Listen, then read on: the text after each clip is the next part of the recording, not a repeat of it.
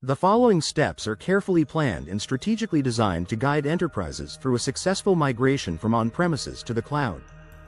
Our team adheres to a week-by-week approach to ensure a seamless transition to AEM as a cloud service. Number 1. Study, analyze, and document the steps. The initial step involves thoroughly exploring AEM as a cloud service, understanding how the changes will impact your existing operational environment, identifying available and unavailable features, and discussing all potential requirements with your Adobe Experience Manager service provider. The key discussion points include: 1. Authentication changes. Modifications to authentication mechanisms are essential to align with cloud security protocols. 2. Dispatcher configurations and caching. Reconfiguration of dispatcher settings and caching mechanisms may be necessary for optimal performance in the cloud. 3. Limited configurability of maintenance tasks. Some maintenance tasks may no longer be configurable in the cloud environment, requiring alternative approaches. 4. Custom rendition steps. Updates to custom rendition steps might be needed to ensure seamless functionality in the cloud. 5. Supported workflow processes and asset uploads. Verify the compatibility of supported workflow steps and asset upload methods with AEM as a cloud service. 6. Backup and restore procedures. Adapt backup and restore procedures to fit the architecture and capabilities of the cloud environment. 7. Publish repository changes. Expect changes to the structure and management of the publish repository in the cloud. 8. Search and indexing optimization. Optimize content search and indexing to leverage cloud infrastructure efficiently. 9. Architecture adjustments with horizontal scaling. Cloud deployments provide automatic horizontal scaling, requiring architecture design modifications. 10. Project code structure adaptations. Align project code structures with cloud deployment best practices and guidelines.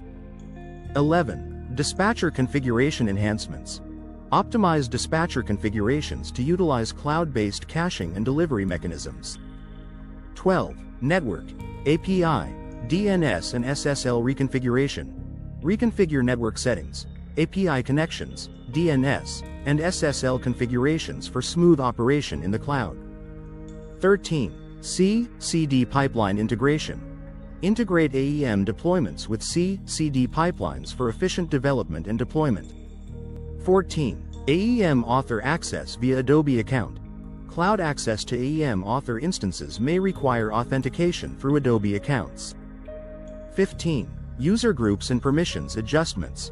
Update user groups and permissions for proper access control in the cloud environment. 16. Separation of mutable and immutable filters. Organize filters into separate packages for better manageability and performance in the cloud. 17. No custom run modes. Unlike on-premises setups, custom run modes are not permitted in the cloud, requiring adjustments to configuration management. 18. Sling content distribution over replication agents. Cloud deployments use Sling content distribution instead of traditional replication agents for more efficient content distribution. 19. Built-in CDN option. AEM in the cloud includes a built-in CDN, or you can choose your own for better content delivery. 20. Asynchronous operations. Cloud deployments prioritize asynchronous operations for improved efficiency and resource utilization. 21. File I/O and disk usage. Managing file I/O and disk usage is crucial in the cloud for optimal performance and cost effectiveness. 22. Transition to Cloud Manager pipeline execution. Cloud Manager pipeline execution becomes the primary method for deployments in the cloud environment. 23. Changes to CRX, DA and Package Manager. Expect adjustments in CRX, DA and Package Manager functionalities during the migration to the cloud. 24. Long-running jobs reconfiguration. Long-running jobs may require reconfiguration to suit the cloud environment. 25. Token-based authentication. Token-based authentication becomes a key strategy for secure access to AEM resources in the cloud. 26. DAM update asset workflow enhancements. DAM update asset workflow functionalities may undergo changes and enhancements in the cloud. 27. Workflow launchers modifications. Workflow launchers may need to be adjusted to align with cloud-specific requirements. When planning a migration, it is crucial to update all relevant stakeholders, partners, and the Adobe team. This includes outlining the required efforts, tasks, timelines, and the teams involved. Your Adobe Point of Contact, POC, will help ensure that you have the necessary licensing agreements and the correct subscriptions for AEM as a cloud service. Number 2. Preparing the code and environments for AEM as a cloud service. This step is entirely technical and focuses on preparing your AEM environment for the cloud. Adobe offers a tool called Adobe Best Practices Analyzer, which assesses your current AEM setup and suggests necessary upgrades and best practices.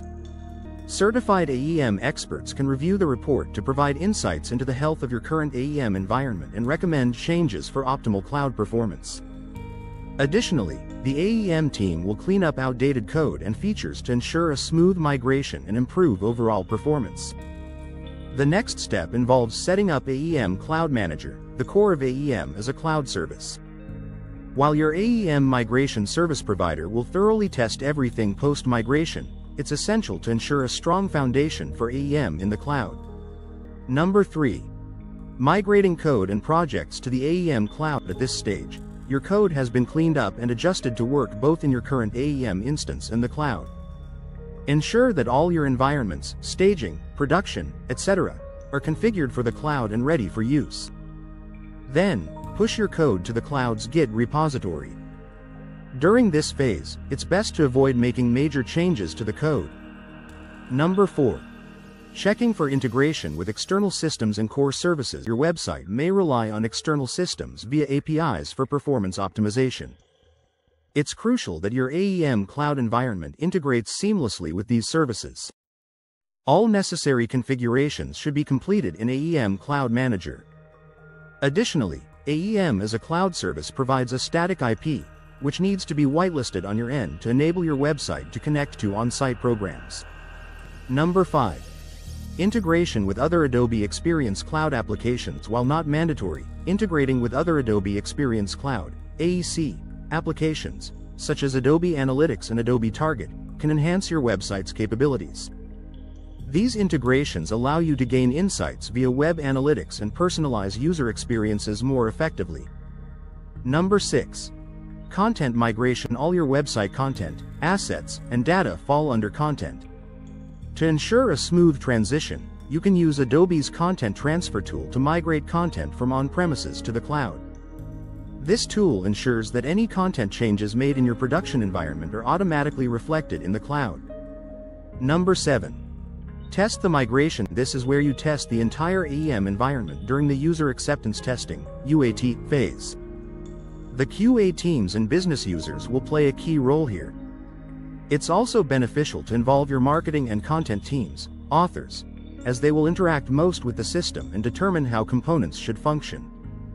After comprehensive testing, your system should be ready for uninterrupted operations, ensuring a smooth transition to the new environment and the ability to deliver engaging experiences to visitors. It's now time to go live. Number 8. Train your teams on the new instance. While the admin interface will remain largely unchanged, it's essential to familiarize your authors with Adobe Cloud Manager. The management of the new tool should be handled by the IT or DevOps team. Our AEM experts will provide training for your teams on the new environment and address any specific questions that may arise.